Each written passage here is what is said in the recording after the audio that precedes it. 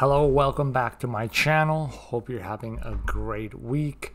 So today I'm bringing you a new educational video where we're going to be comparing and talking about using time charts versus tick charts, in this case specifically for day trading. If you've been following me for any length of time, or if you've seen my trading courses that I offer, you know that my main market to trade is futures, specifically the mini and the micro S&P 500, the ES and the MES. And tick charts is one of my favorite order flow tools that I use to trade these markets. I do use both types of charts. I use minute and I use time-based charts like the 5-minute, 1 minute, and then obviously I have the 1 hour and the daily for my higher time frame analysis. But I always use a tick chart in order to execute and get in and out of trades because of the factors that I'm going to show you in this video. And if you don't use them yet, I think they're a very useful tool that you can add into your arsenal. Okay, so first let's just start off by defining what tick charts are in case you don't already know. So time-based charts are charts where basically a new candle forms after each set period of time, continuously, no matter what kind of volatility or trend or strength there is in the market. We know that if you're on a 5-minute chart, exactly every 5 minutes you're going to get a new candle. The most popular time frames for short-term trading with time-based charts, I think, would definitely be the 5-minute and the 1 minute. Those again are personally the ones that I always have on my screens. And just to clarify again, I use both.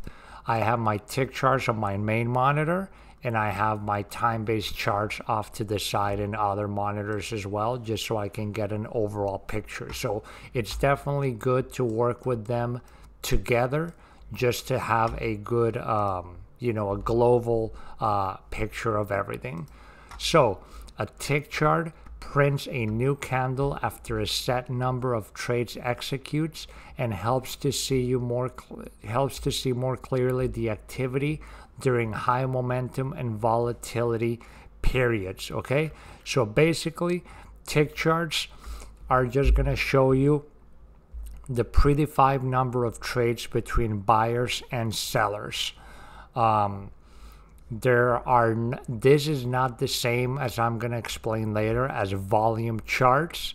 This just measures the number of trades that are happening, no matter what the size of the trades are. Tick charts are especially useful in short-term trading. While I'm sure some people can use them in swing trading, I think the real edge in them comes from just identifying quick intraday movements.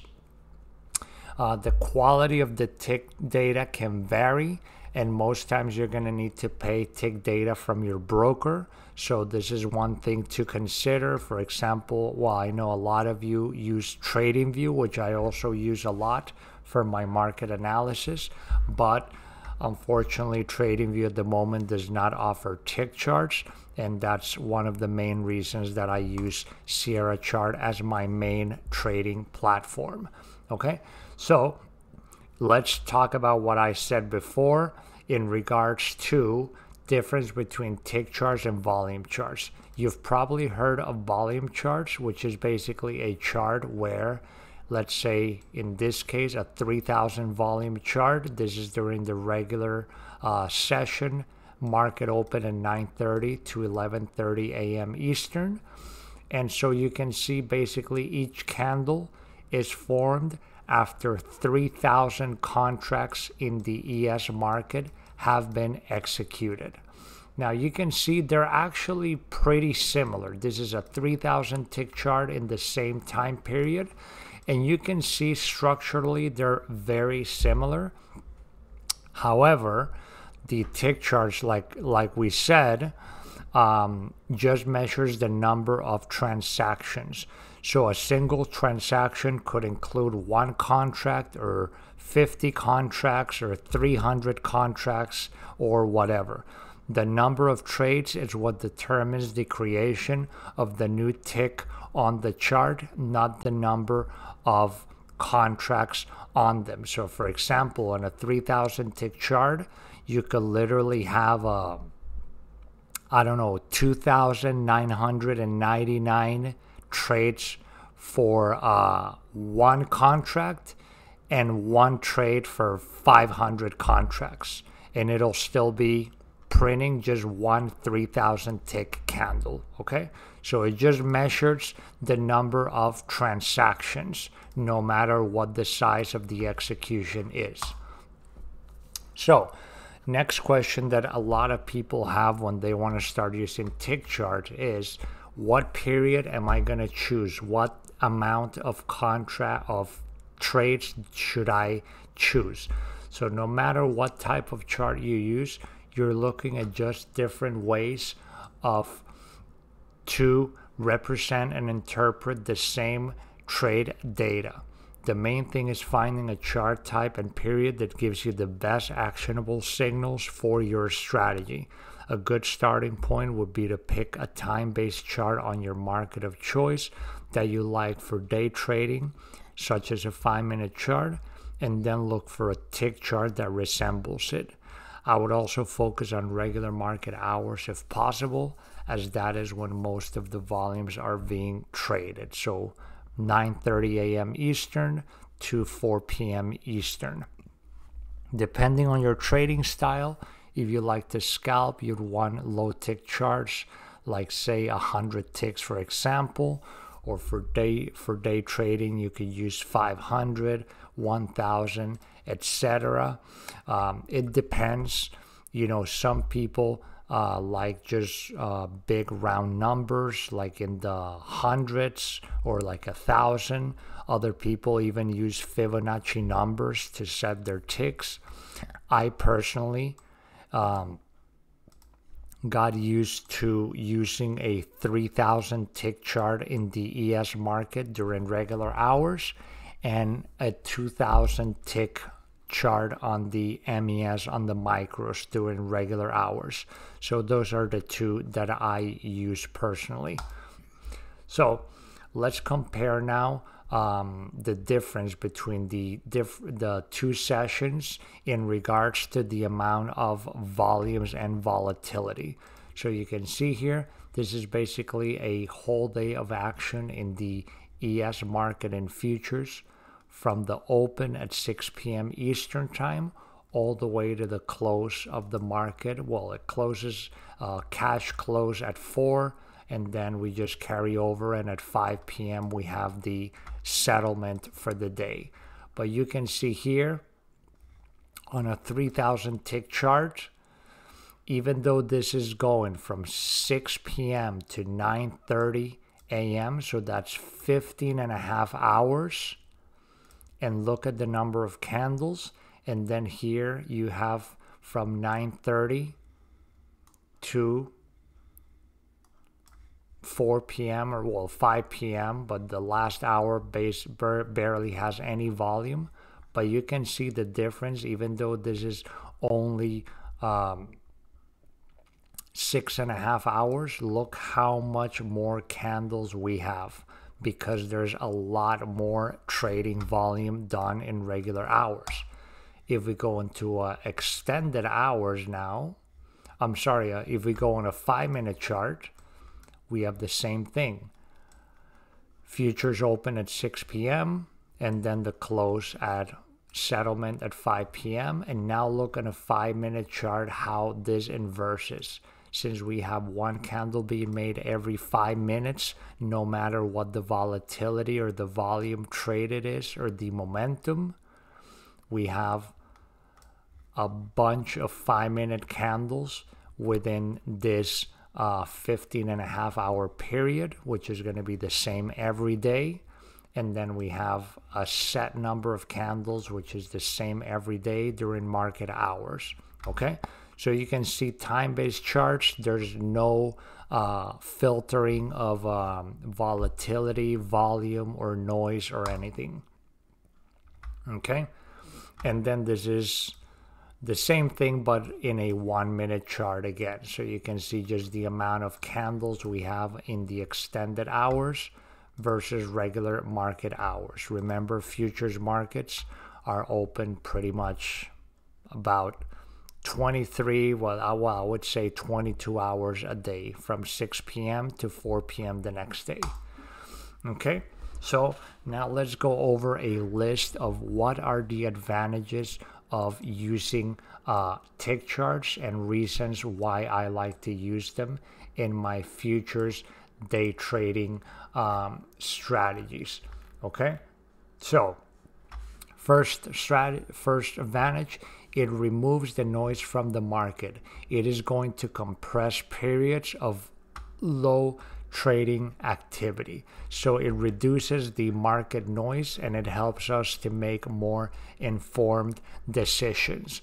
One thing that I see happening a lot when we look at time-based charts is many times there's just a lot of wicks everywhere, where if you look at tick charts, it's going to compress those and show them more reduced. For example, here you can see this period. This is during extended market hours, and you can see here you have 6 p.m. to 2 a.m. in this box on a 5-minute chart, and then here on a 1000 tick chart, which is the number that I like to use during extended hours. You can see just how less candles we have, just because extended hours have very low volume overall. Okay, and you can compare this here too. This is during regular market hours, and you can see this is a 5-minute chart, and this is what I was telling you, like, look at all these wicks. There's just a lot of long wicks everywhere, whereas in a 3000 tick chart, in this case, is just a lot easier to identify swing highs and lows, just a lot more structure when it comes to just looking at price action for me, instead of having, and we'll go over to Sierra chart at the end of the presentation and just look at examples on live charts. But basically you just get a lot more detail, and if there's periods where there's very low activity, like usually around lunchtime there's very low activity, volumes go down a little bit, instead of having a bunch of candles printing every 5 minutes that are barely like moving, you're just gonna have less candles printing on the tick chart by comparison. Okay, so you're not getting like useless candles that are just going sideways in very low volumes and volatility, and you just filter out what is most needed. Okay, second advantage, better view of high low volatility periods. So again, when we have, for example, market opens, we have a lot, like a big infusion of volumes, and you can see just in the tick charts how there's periods where when there's less volatility, you're simply going to get less candles.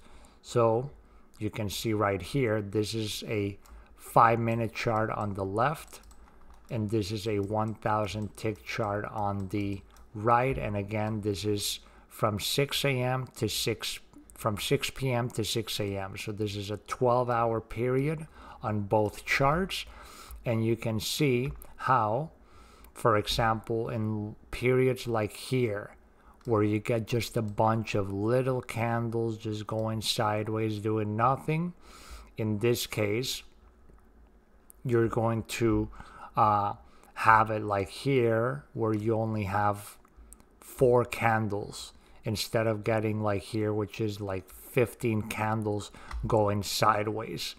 Okay, but then when you do have a lot of when you have a big infusion in like volume, then you're going to get a lot more tick charts, and we're going to see that a lot more evidently once we go into regular market hours, which is, I'll show you at the end, where you're really going to see the usefulness of tick charts, because you just get a lot cleaner picture of structure, which is point 3 that we're talking about. Cleaner market structure, like I had mentioned before. So if we take a 5-minute chart, and I know you might be thinking, well, but instead of looking at 5-minute charts, why don't you put a 1-minute chart? And yes, it's true. During regular market hours, a 1-minute chart is going to be a lot more similar than a 3,000 tick chart than if you choose a 5-minute. The problem, what I don't really like 1-minute charts, is just the same thing I mentioned with the 5-minute, but even more intense regarding the wicks. When you look at a 1-minute chart, you're just going to get a lot of wicks and also a lot of just tiny candles that for me don't provide any real like good information.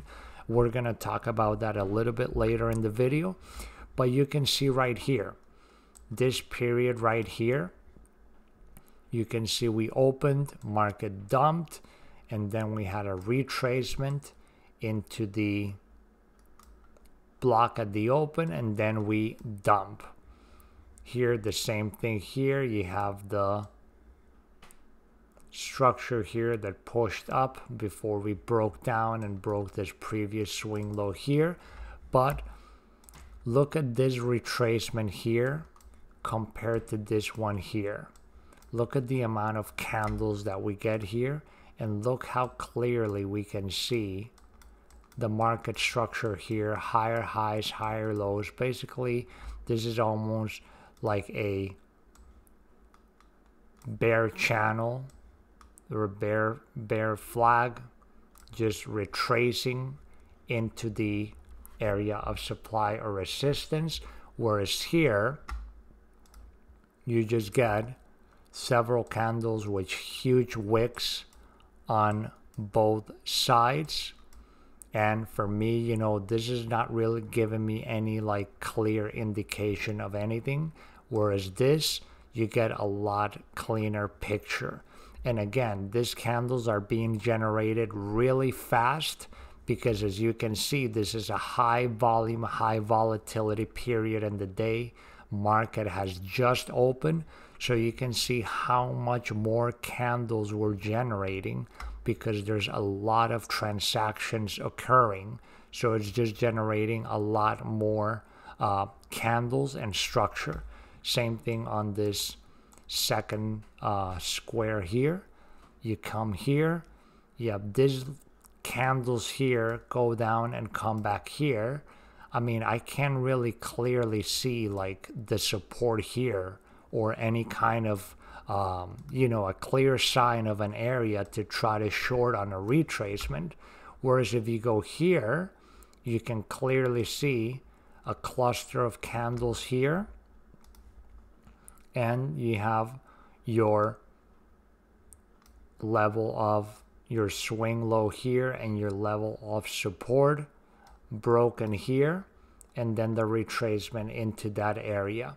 So it just looks a lot more cleaner with a lot more structure and candles to base your decisions in. Same example here, we have another market open, which are usually pretty volatile. And the same thing, here, yeah, you can see that there was some resistance here and you had your retracement, etc. But look how much cleaner this looks over here. In this case, this whole area here, this first 15 minutes in the open, is this entire thing. All these candles happened within this 3 5-minute candles. We had all this 3,000 tick candles, for example. So you just get a lot more structure over here, like here, there's no real clear like anything. But if you look at it on the tick, you can see we made a swing high, we broke out, and this was a great entry on a pullback into the broken swing for this push up over here. So you can see how on the 5-minute this just lacks a lot of information, whereas here you get a lot more candles in volatile periods, and then that helps you make a lot more better informed decisions. Just a lot more cleaner market structure, swing highs, swing lows, etc. Okay, another advantage of tick charts is earlier and clearer breakout signals. Okay, so if we compare this charts, again, this is a 5-minute, which is what I always use usually to compare this to. And again, I use both type of charts when I am trading, but the tick charts are always my priority when it comes to planning out my trade executions. So if we look at this area here, we can see that we had a breakout here from this level, which is this one right here. So we had the breakout, and you can see, which I'm going to talk in the next point too, but just pointing it out here, we had our thrust candle here that broke the resistance right there. And you can see we can put a very type, if you caught and went long somewhere here on this breakout, you can put your stop loss really a lot tighter behind the impulse candle. Whereas if you got in pretty much here, which is the similar area, or no, like around here, which is the same thing as this, your stop loss would have to go down here, because that's the only logical area based on this candle below the thrust candle, whereas here your thrust candle was a lot tighter, so it lets you have a cleaner and a closer risk. But then here, let's say you missed the breakout, but now you want to get in on a retracement. Well, if you're coming back here, it's a lot less clear how you're going to get in on this. Well, this whole area is basically this right here. This is the same as this here. And you can see how over here, you have the push up, you have a clear swing high here, then we broke, come back, and now you can get in here on the retracement, okay? And then in this case, you have a very nice, you can even put your Fibonacci levels from here to here and look for a retracement here in order to get long. Over here, you don't have any picture or anything of this structure. There's not really anything to guide yourself with. Whereas here, you just get a lot cleaner structure. More efficient stop loss placements for better risk reward trades, what we were talking about before. Let's say market is pulling back here into the bottom of this high volume node, same as this is the same thing here. And you can see if we're trying to get long because we want to see if we're going to break this highs here, you know, this is just a row of green candles. You're not getting even a single red 5-minute candle to use as a guide for a retracement. So if you just, you know, get long here, let's say, well, your stop loss is going to go below here. This is the logical level where you want to protect it below the value area low here and the edge of your node. Whereas over here, you can see how we came back, we took off. So if you get in like around here, let's say, which is pretty much the same place as here, you have this little swing low that is not evident on the 5-minute chart. So now your protection can go, instead of here, it can go up in this area, which is not an evident swing low here, but over here is a pretty obvious swing low. And so you can see how now you've tightened your risk, and now you can have better risk reward trades with that. Okay, and let's just go into Sierra and just let's look at today's market is closed right now, but let's look at Friday's regular trading hours, which is right here. This is a 5-minute on the left, 3,000 tick on the right. And let's just go over some of the things that we talked about and the advantages we have here with tick charts over minute charts. And again, I would suggest using both. Doesn't mean that you have to abandon time-based charts, because they definitely have their use, especially like I said, on higher time frames in swing trading. I use time-based charts only, like the 1 hour daily. But for day trading on lower time frames and quick trades intraday, I definitely execute based on tick charts. So you can see right here, again, just volatility right at the open. First 15 minutes, you have 3 green candles up on the 5-minute, which equals to, I don't know, this is probably like 1, 2, 3, 4, 5, 6, 7, 8, 9, 10, 11, 12, 13, 14, 15, 16, 17. We had 17 candles on the 3,000 tick versus 3 5-minute candles here. So you can see already all the information that you are getting. If I zoom in right here, you can see the same thing. If you're trying to get long on the open, all you're getting is this big candles with long wicks on all sides here. You got long wicks everywhere. Whereas on the tick chart, it's a lot more clean. You have a swing high, swing low, a little swing high, higher low, higher high. So for example, here, this would have been a great opportunity to just look at this. You have your little demand block, you have this resistance broken, and now you know this is a good long to take over here, expecting this to break and make a higher high. Now you can say, well, yeah, but here when this candle closed, I could have gone long here, or I could have tried to get this back.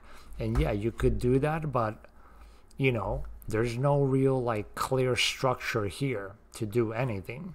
For me, I want a lot more detail. And yeah, like let's say if I go into a 1-minute chart, this is the same thing Friday on a 1-minute chart.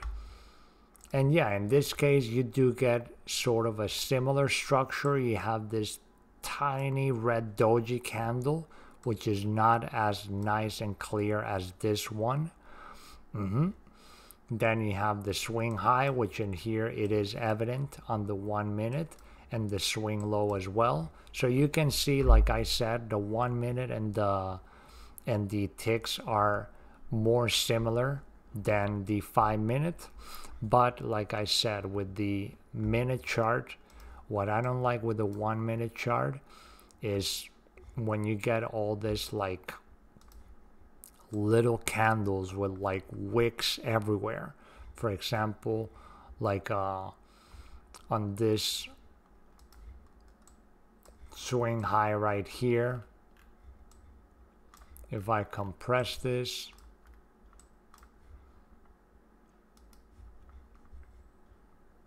like right there, you can see, for example, in this case, you got a lot less tick candles than the minute candles, and you're just getting a bunch of long wicks everywhere. You do have some wicks here, but for me, it just looks cleaner and simpler observing this on a tick chart. especially too when we go into more like lower volatility periods, like around like lunchtime, for example. You can see right here, like this period, you get all these little candles here going sideways, whereas here it's just compressed into just a few candle. Oh no, actually it's not this one, it's this one, into like a few candles instead of having all these like little candles going sideways for, you know, in this case this was like half an hour. Okay, and so if we go back to another example that I was going to talk about regarding entry opportunities and breakouts and stop loss placements, you can see this pink line that I have marked here. So this is, let me go back to the 5-minute chart. Okay, so if we're trading here on the 5-minute chart, you have all these wicks here, whereas here you have more clear resistance. And then when we have the breakout, let's say breakout traders will usually let the candle from their trading time frame close, and then they go in with a stop below the candle that broke through. So in this case, let's say this closes and you go long right here with your stop loss here. This is a big stop loss. I mean, this is from 75, it's almost like a 10-point stop loss, which if you're trading like the E-mini, that's a $500 stop loss. You know, this is a really wide stop. Whereas if you go here, let's say here, I'll just mark it again, stop loss there on the breakout here. Here you can see you have the breakout and then you get this immediate retest. So you preempted the breakout a lot earlier, and once you saw this here, you could put a buy order at this broken resistance and you get this tiny wick, and then off you go. And then in that case too, once you have the wick and the rejection, you can even put your stop right below the retest wick when it takes off. I mean, or you can put it like, let's say you can put it here, which is where you would have put it originally, but then once you see this pin bar forming, then you can just move your stop here, or just put it here right after the pullback is confirmed and the retest and close is confirmed. Then you can get long right here, which is a lot better than waiting on this 5-minute chart, for example. Okay, but you can see how this all helps you see market structure more clearly. You get earlier signals of breakouts much faster, an opportunity for a retest, and then also you get you can put tighter stop losses in your trades. Okay, and let's see what else here.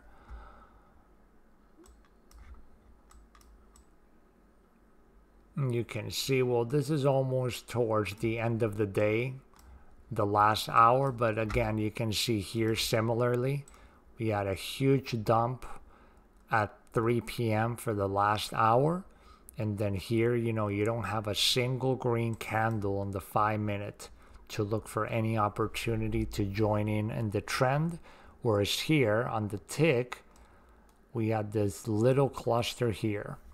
So then in this case, you could have waited and gone in on the breakdown here, on the breakout from this cluster, or you could have even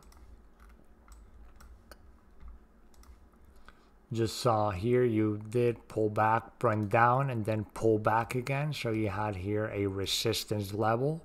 And then obviously you can use other tools like your footprint chart, look for absorption here, and then, you know, look for trapped buyers that then are going to get squeezed, and this is going to keep pulling down, etc.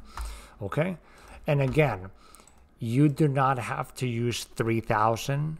Like, just go whatever market you do, look for the period that most works for your strategy.